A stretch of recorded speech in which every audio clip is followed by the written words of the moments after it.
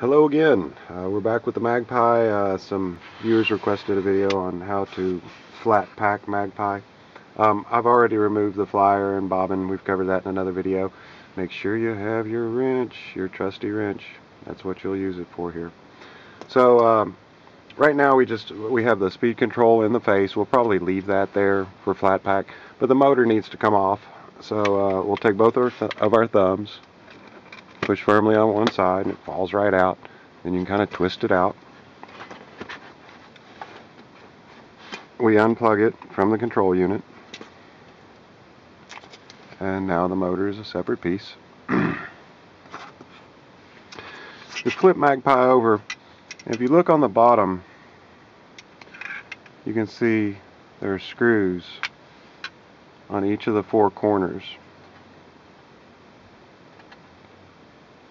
And so we're going to take the wrench and we're going to loosen those screws just a couple of turns.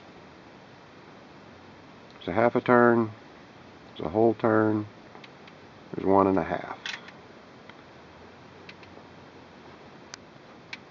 1.5. Let's see how. You just apply a little pressure. Now the whole back frame comes off. We're down to this. Same thing on the front two corners.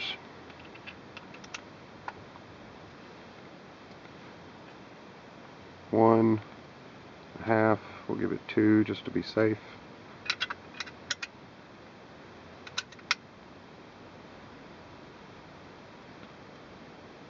One and 2.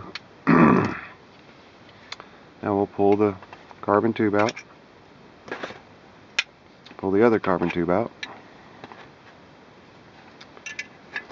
And there's all your pieces for flat pack.